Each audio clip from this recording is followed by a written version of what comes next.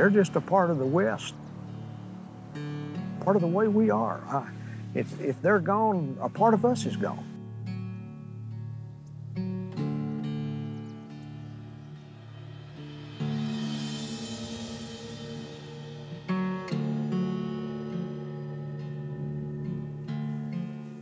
Iconic species like the pronghorn, the fastest land mammal, one of the most beautiful species we have. When that goes, what's next? It was kind of a line drawn in the sand by the landowners, by the conservation organizations like ours and Texas Parks and Wildlife, saying we're not going to let this species diminish during our watch. And through landowners like we're working with today, basically they started a restoration program. Habitat fragmentation, urban sprawl, water shortages. There's just a lot of challenges that are coming that we need to be prepared for.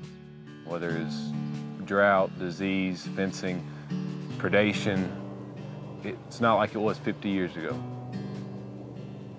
We're out here outside of Dalhart, Texas, not too far from the Oklahoma border in the northern panhandle region of Texas, and we're capturing pronghorn to not only help alleviate populations up here because they have a surplus of individuals, but also take them down to the Trans-Pecos region to help restore populations down there, which have dwindled over the past decades. Pronghorn are the fastest land animals in North America. They can run up to 50, 60 miles per hour. I'm not for sure how fast they're running when the helicopters are getting them, but from what it looks like, I'd say at least 40 miles an hour. 20 and 30 miles an hour is a nice trot for them.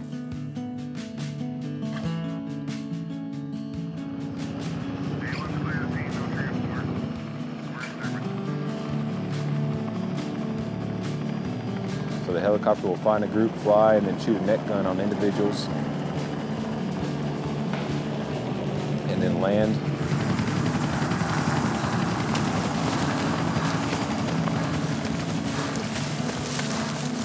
They'll secure them, they'll put hobbles on them, or like belts around their legs.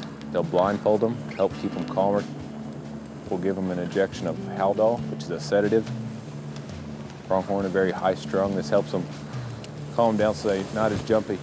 And they'll put them in special carrying packages.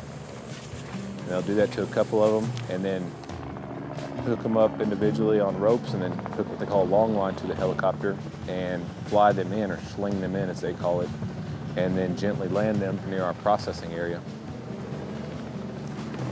We have multiple tables set up.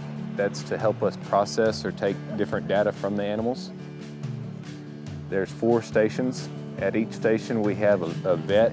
They're going to be taking different blood samples, taking different tissue samples, and they'll be giving them medicine as well. The blood samples help us test for diseases, or just kind of give us different levels of cortisol, test for stress. Many of these animals are fitted with radio collars so we can track them, check for any more post-capture mortalities or predation or anything that might occur.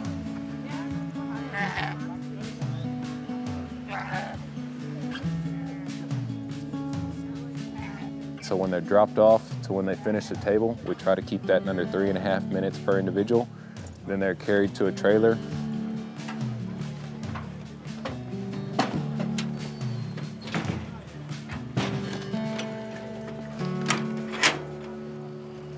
Once we have a trailer full, they take off from ARPA.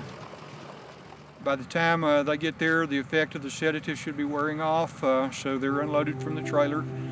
We have a veterinarian on site there to check the animals, make sure nothing happened en route.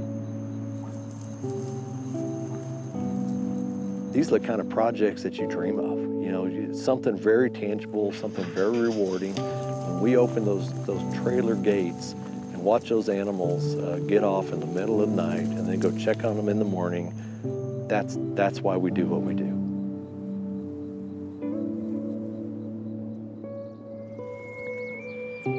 One of the unique things about this region is we have a very diverse megafauna. So we have pronghorn, bighorn sheep, black bears, mountain lions, elk.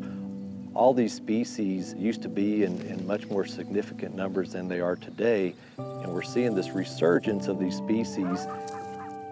And we're trying to help facilitate that resurgence to bring that wildness back to West Texas.